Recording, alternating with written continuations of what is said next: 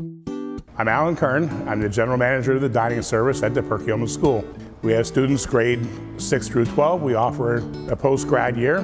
We have about 21 countries represented on campus. We offer a very diverse food program. I run the food service here at this school. I've been here about 31 years. It's a great place to come. In addition to running the food service at Perkiomen School, I'm kitchen leader at our church and do a lot of volunteer work.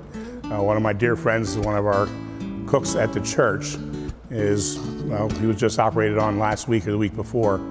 Had some very serious surgery done, and he's in for the fight of his life right now. So we're there for him, offer any support I can for David.